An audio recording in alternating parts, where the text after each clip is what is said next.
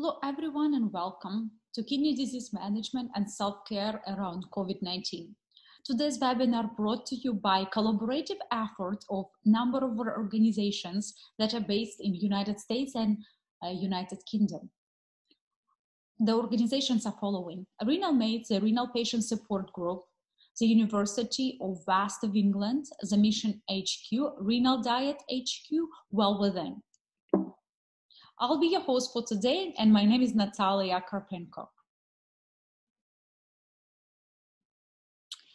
I'll be your moderator for today's webinar, and my name is Nataliia. Great to have you.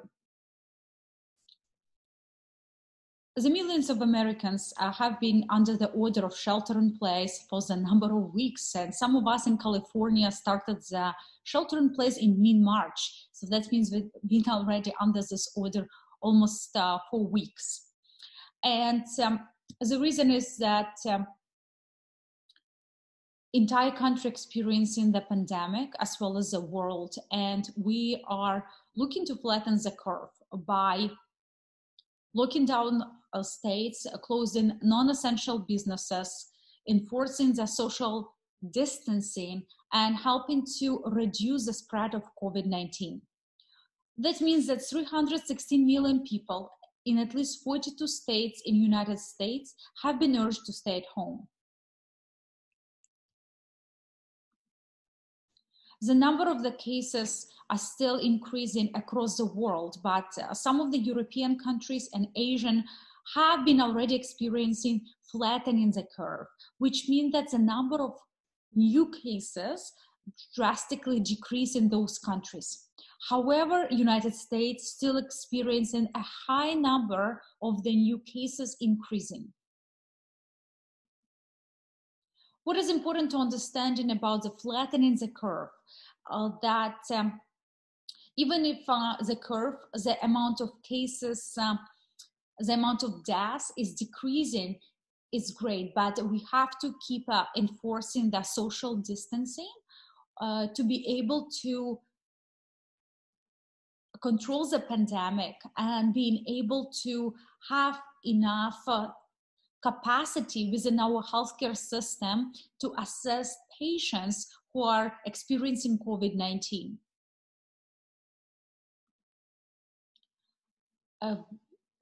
Of course, for millions and millions of people across the world, the social distancing and isolation at home have been the best strategy to stay safe and protected from the COVID-19. However, there is a vulnerable group of patients as ESRD, patients who still have to go to dialysis 3 times a week. Those patients couldn't just stay at home and self-isolate. That's why it's very important to provide all necessary support and education for ESRD patients on hemodialysis, how they can protect themselves during the outbreak. Also important to remember that the vulnerable group of ESRD patients experiencing also the socioeconomical challenges.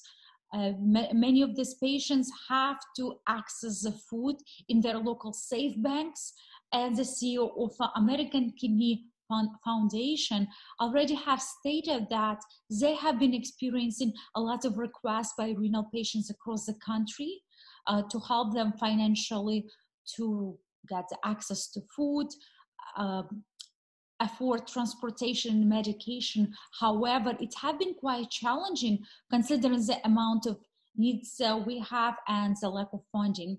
They're certainly working really hard in fundraising efforts, and if you're looking to donate to any nonprofits at this time, trust me, American Kidney Fund could be a wonderful organization to donate to save lives. Of today's webinar dedicated to the self-care during home isolation. A few words about myself. I'm Nataliia, founder at RenalMate, former Livzo Incorporation, and I'm also a few words about myself. I'm a founder at RenalMate, and I'm also patient advocate. At RenalMate, we provide mobile-based technology that delivers patients coaching programs that help them to manage their outcomes. So first of all, we're looking for helping ESRD patients who undergo dialysis to improve quality of life, learn about management of the diet, become more active, more inspired and motivated, as well as feel more empowered. Our programs have been showing great outcomes in weight loss, improving level of energy, strength, but also by some patients in very short programs, we've been improving the outcomes like blood pressure, labs, and ultimately our goal to improve the hospitalization, reducing hospitalization in ESRD patients. RenalMate provides adherence management for renal patients who undergo dialysis or patients who are pre-dialysis. Our programs provide coaching, and the tracking technology enables through the mobile app that helps easy to connect with the coaches, as well as a program that help to manage daily lifestyle of renal patients, help them to be more educated, informed, and empowering, to make better decisions on a daily basis, to manage renal diet, stay more active, motivated, have a strong supportive community of coaches and other patients, and ultimately improve quality of life. What is very important for the medical teams that patients who are following better regimen and more adherence, they're showing better outcomes on their labs, and also reducing amount of unnecessary hospitalization. So ultimately, all of us have a common goal to make sure that patients have a better quality of life. And causing less. Okay, next one. I'll be speaking about the precaution and protective tips, and we'll overview the PPE equipment and many other topics that are very necessary in your household to be aware of. So first of all, speaking about flattening the curve, and some of you may already hear other terms like crashing the curve, and certainly it's very important that we are focusing on reducing amount of new cases that eventually will lead to a fast decline of the pandemic and the end of it. However, even when we see the positive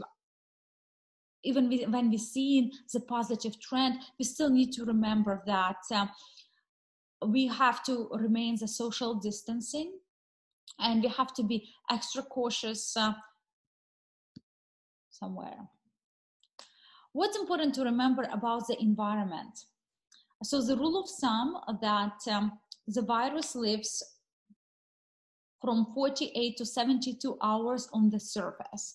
To be more specific, the virus lives in the air up to 3 hours, in the cardboard up to 24 hours, on plastic and still up to 72 hours. And if you bring any food from your grocery stores that have to go in your freezer, actually you have to clean this foods and packaging before you put in the freezer, because with freezing you do not kill the virus. Also very important to know the exposure amount. So basically this is very important, the time and amount. That's why social distancing is so important, because it decreases the exposure to COVID-19 virus. Washing your hands, you have been hearing a lot about this, and just want to make sure to bring to your attention that the soap and water is your best tool, even better than hand sanitizer, and it's available to all of us. Why so? Because soap, when it touches the virus, so the COVID-19 virus, it's covered in fatty envelope, and when it's interact with the soap and water, it actually breaks and separates the virus, and that helps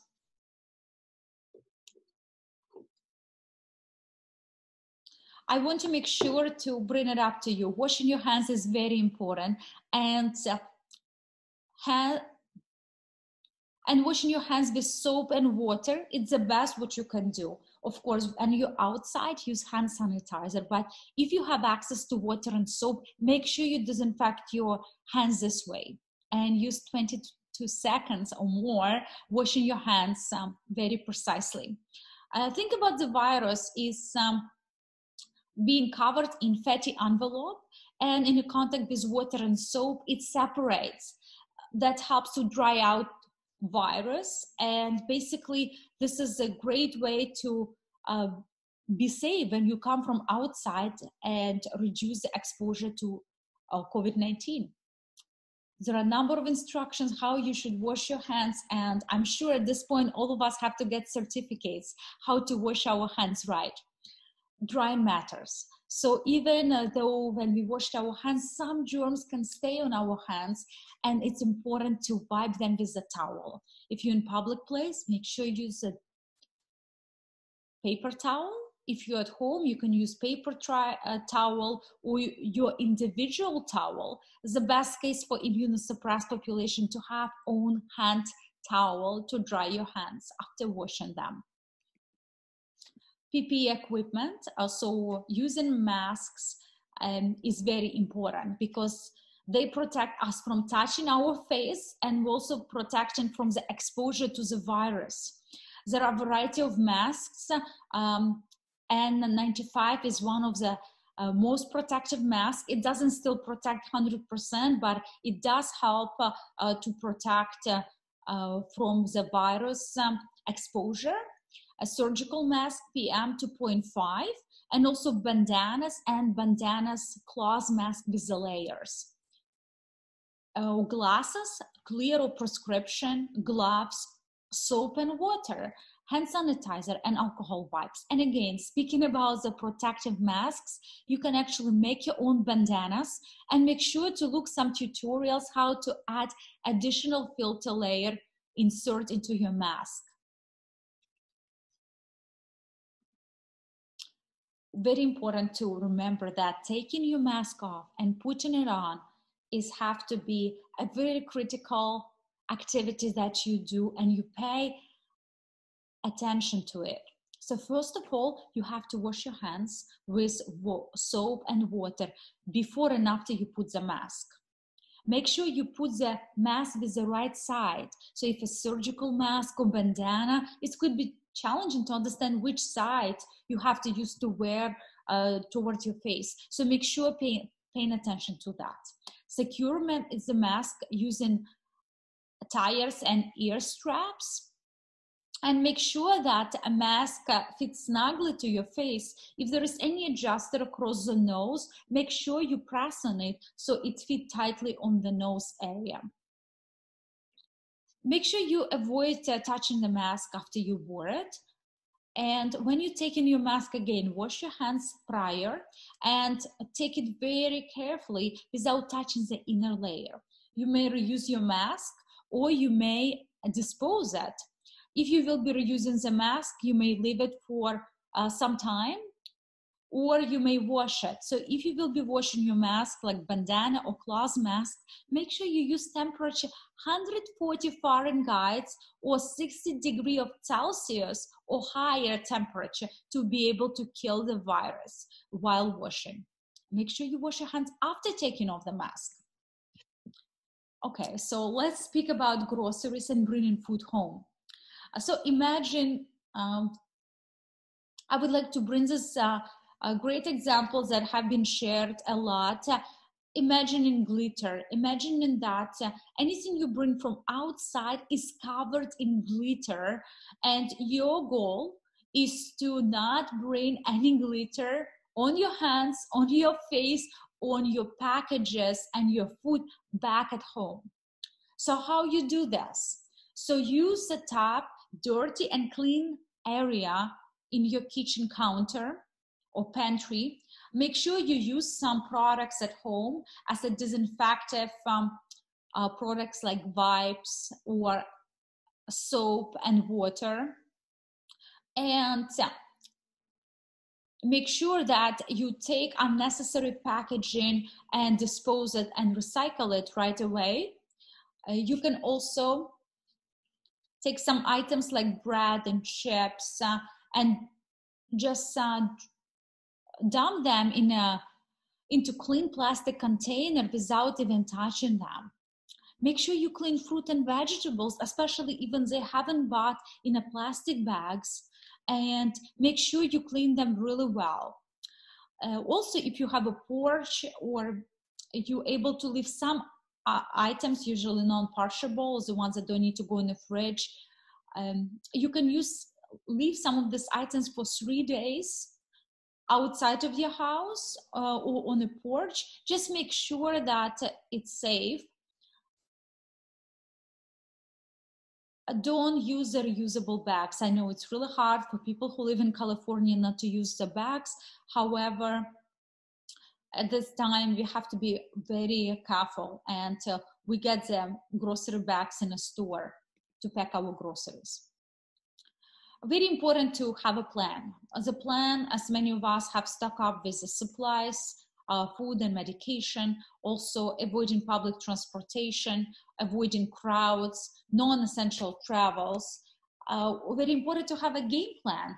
So bringing your groceries, having a dedicated person running errands. Also important to think about what do you do when you're outside, using your PPE, your mask, your gloves, your hand sanitizer, making sure if you end up going to the grocery store, you remain a safe distance. And at this point, a lot of stores already have created a precaution, have already adopted measures to restrict people walking in a close distance to each other. However, you have to be advocate for your safety in COVID-19. Make sure you keep away from, stay away from other people. 6 feet or more and up to 13, 14 feet is still a safe far distance. Sometimes just better wait for someone pass you by instead of trying to go and cross the aisle together. What is very important when you come back, cleaning those groceries, also disinfecting your hands, and keeping reminding your family members that they have to disinfect their hands and do not touch their face when they're outside.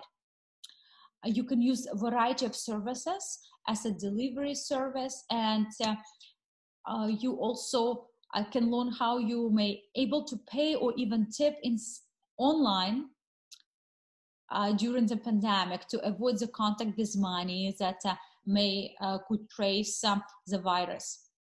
Also, for your laundry, you have to remember that you have to wash your clothes in a warmer setting, and disinfecting your laundry hamper too. And just keep that in mind. Don't shake your laundry to avoid spreading virus in the air. You have to avoid guests at this time, and any gatherings are prohibited in majority of states in the United States. If you live with other members in your family, make sure you try to keep the social distancing and avoid sharing the living space as much as you can. If someone gets sick, you have to have a plan. You have to contact the doctor, isolate the person in a separate room, disinfect frequently the surfaces, avoid sharing items, wear the gloves and washing their laundry. Continue wash your hands frequently. Ask them where to mask if they have one. Also, there's something to bring up about the pets. The pets are not immune to COVID-19, and actually ferals and cats have higher risk of potentially getting COVID-19. It's from the recent study in UK. The virus spreads poorly in dogs, pigs, chicken, and ducks.